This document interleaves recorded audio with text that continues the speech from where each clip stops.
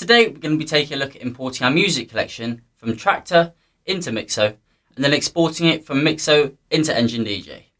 So in order to do this, we must first head into MIXO. From the menu at the top we can select Import, and then from the left hand column we can go down and find Traktor. Once we've done this, we can choose to import our entire collection or select individual playlists we would like to import.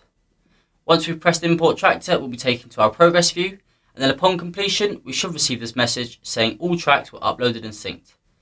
From here we can head into our newly uploaded playlist, and as you can see these tracks have been imported, therefore you can listen to them as well as edit their metadata. The next step is to head into Export. From the left hand column we can then select Engine DJ, and once we've done this we can choose to export our entire collection or select an individual playlist we would like to export.